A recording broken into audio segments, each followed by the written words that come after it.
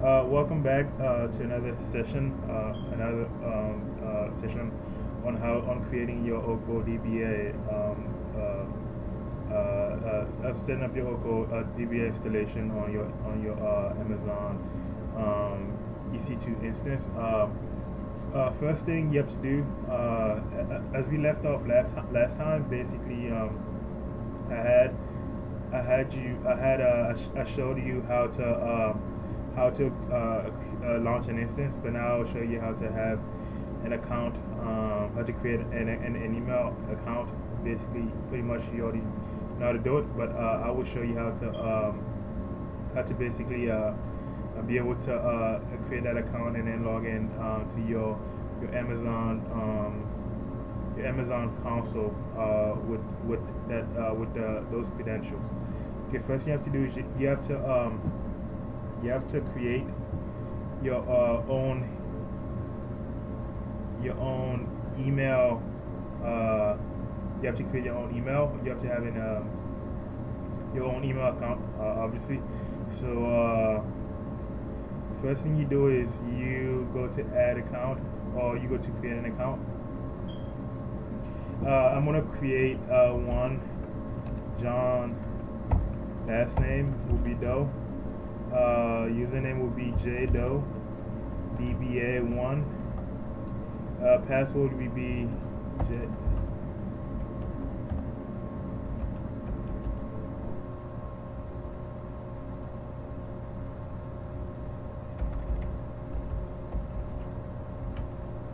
Okay. Basically, just fill it in.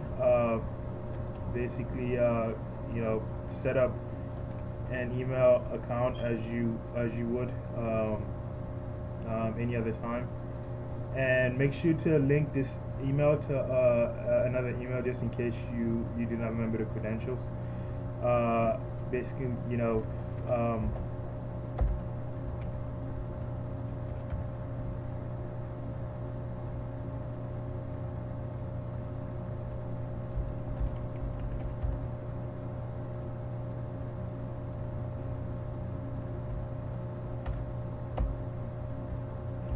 yeah, my password was too short. I'm gonna have to put in a longer one. See, that one is fine. That one is also fine. Next step. Okay, come on.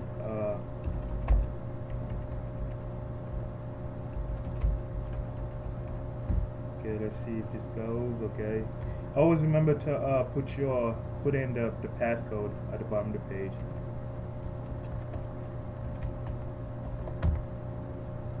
There you go. So you've just created your own account. You do not have to put your telephone number or anything, or anything else. Just continue. Almost done. Need to verify your number. No, I don't think so. You know what? This is fine. Let me just go put in my phone number.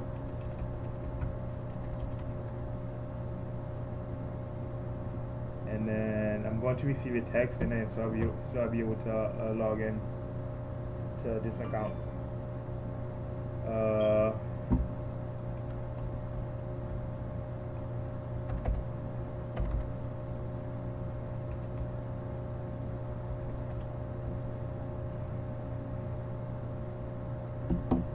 Okay, so I've just verified my account. I did not need a picture, so I'm only going to be using this account to basically attempt to log into Amazon for the first time.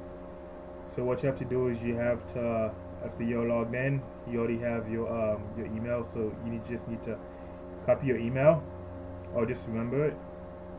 Whichever one is easier. Go to Amazon. Go to open a new web page. Go to Amazon web,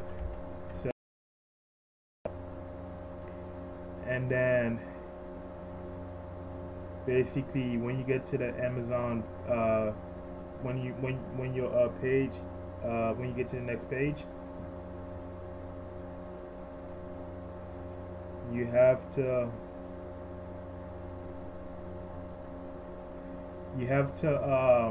basically,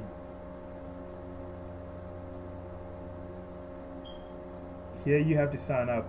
You go to Amazon, you go to the website. You again, it's taking a long time for the page to load.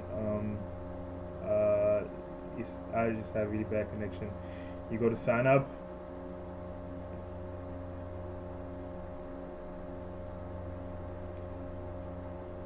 Okay.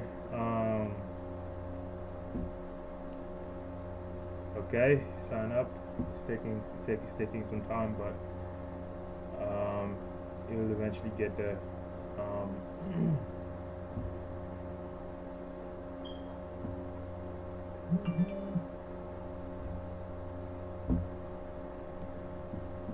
Okay, come on.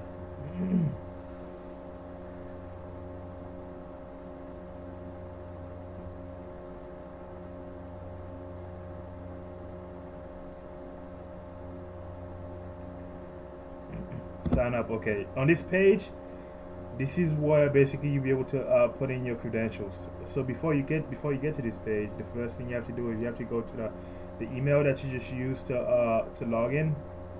Let me show you the email account that you just created, and basically, okay, so you go to that email, you take your username, jdoebba1@gmail.com, and then make sure to put in a new user, and then sign in using secure server. And basically what's going to happen is that you receive an email where basically you can actually you'll get all the information that you need to log into the actual account. So there you go, your Gmail is loading. Again, it doesn't have to be Gmail, it can be any email. So after the page loads, you'll see that basically Amazon is going to forward you some details as far as you having signed up for for their services. So you go in and you type in your name. My name will be John Doe. My email address. Do I have to retype it? Yes, I do.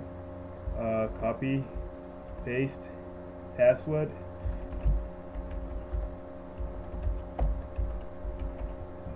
Okay, come on.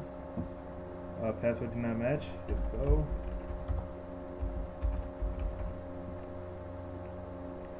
Okay, after you, oh come on.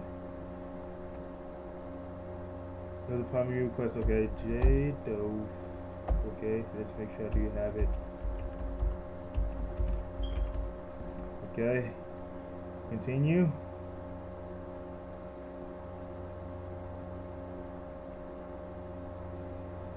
There you go. It's loading. On this page, you can go in and fill in your name and put in all the details. And basically full name, company. If you don't have one, that's fine. Put in the address and make sure that you check the box at the end and then create an account and continue. For the account that I have, it's a basic one, and I've had it for a while.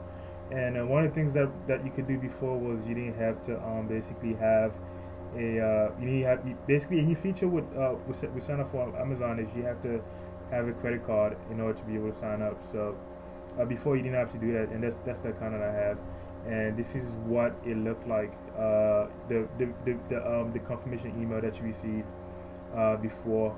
Let me log out. Let me log into this account.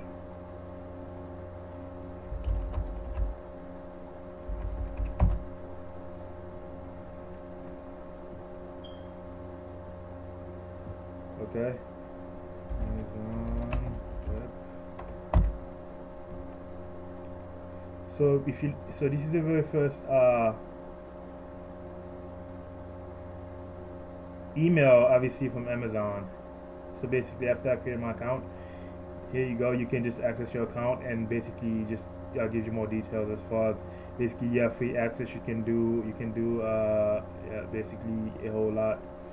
And once you're done, pretty much you have an account. Next thing you do is you just go to Amazon. That again, you go back to the this is what the initial page is gonna look like after you're done with creating your account. This is gonna be your home dashboard, and from here you can basically go to different kind of options. You can create instances. You can pretty much do anything. And so basically you can do a whole lot with Amazon, and it's not just about instances. You can also create databases, database groups, security groups, and all those things. Thank you for watching. This was a video on again that's supposed to that actually came before the one that I already posted. Thanks so much.